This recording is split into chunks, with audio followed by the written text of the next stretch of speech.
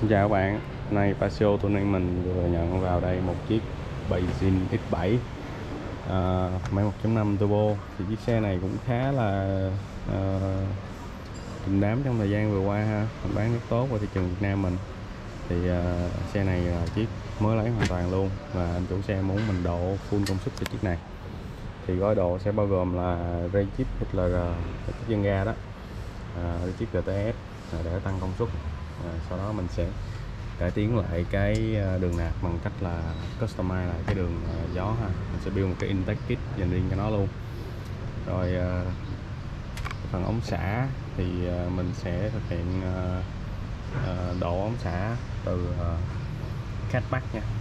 Ở xe này thì tiêu chuẩn khí thải Euro 5, Euro 6 và có rất là nhiều sensor, cho nên là việc làm full ống xả sẽ rất là khó nên, và hiện tại là chưa có làm được vì các cái giải pháp remap chưa can thiệp được để tắt cái lỗi khí xả ha. Sau này nếu mà làm được thì mình sẽ update thêm cái đó cho anh em. Rồi tiếp theo là các cái chi tiết ống nạp cao su thì nó sẽ bị phình ra theo áp lực, cho nên là có thể gây trễ bút một chút. Thì mình sẽ cải tiến lại bằng cách là thay toàn bộ bằng ống kim loại. Đó, thì nó sẽ không bị giãn nở với áp lực cao ha. Phần không thể thiếu nữa là xì turbo để giảm áp khi mà mình thả ga ra, thì nó sẽ không có bị lag khi mà nhồi nạp liên tục. Rồi thì trước khi độ thì mình sẽ tiến hành chạy dyno đo xe zin. Rồi sau khi mình lên đồ xong thì mình sẽ chạy dyno để đo lại cái hiệu quả của gói độ ha. Rồi mình vào việc thôi. Rồi xe đã được setup lên dyno và đã đạt nhiệt độ vận hành ha. Bây giờ mình sẽ chạy test xe zin.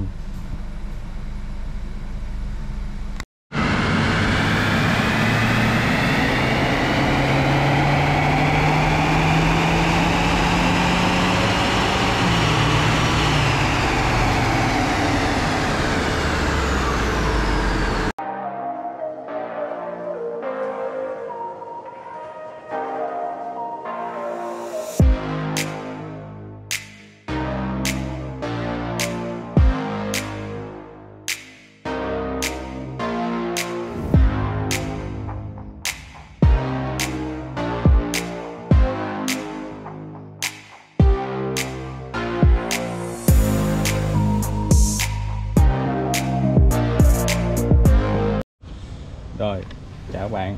Thì xe đã lắp bô xong và intake kit xong.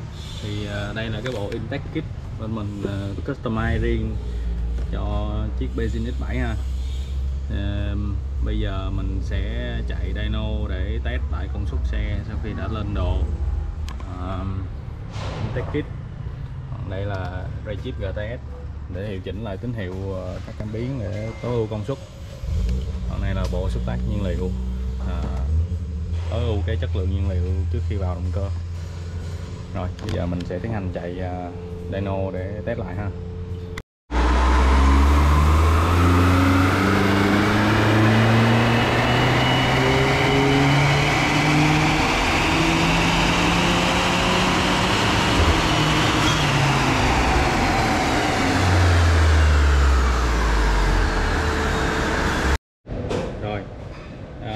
Chào các bạn, thì đây là kết quả của chiếc Beijing X7 sau khi đã gắn chip và lên intake kit ha.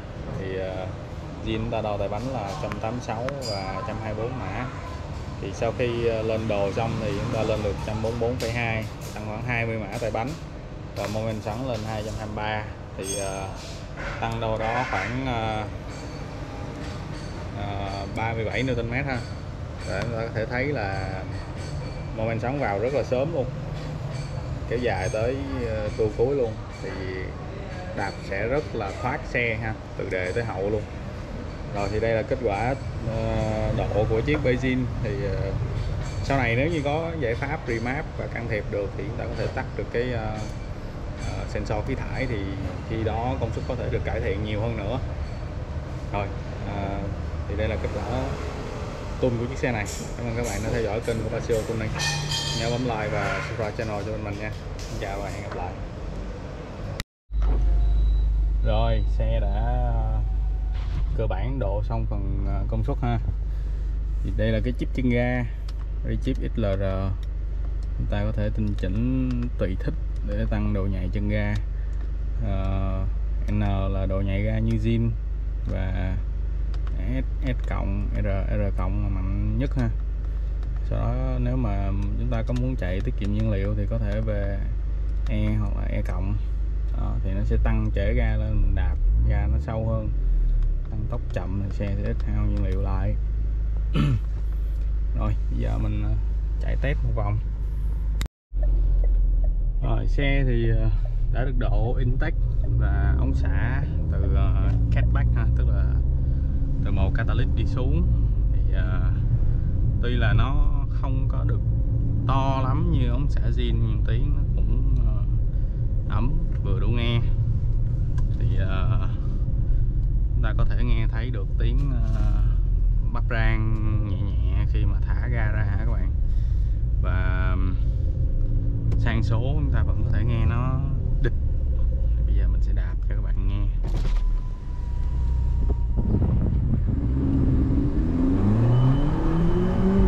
Đó, nó sẽ địch nhẹ.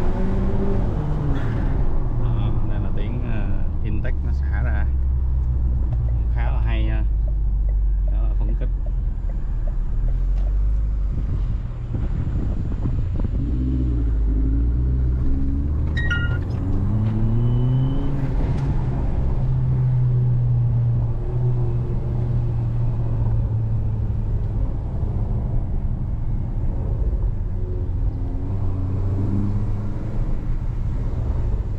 Có thể nghe thấy tiếng bắp nhẹ nhẹ ở ống xả phía sau. Cái này thì khi lên được bô full thì mình sẽ nghe được cái tiếng này lớn hơn, phê hơn nữa nha các bạn.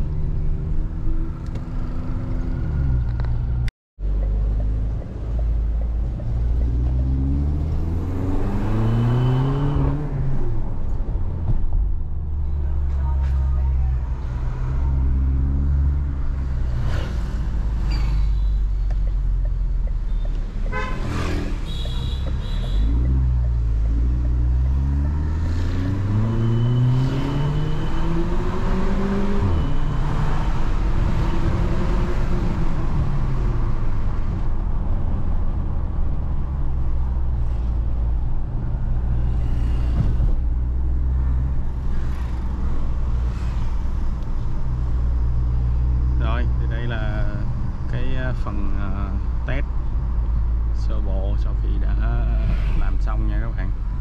Cảm ơn các bạn đã theo dõi video của bên mình. Xin chào và hẹn gặp lại.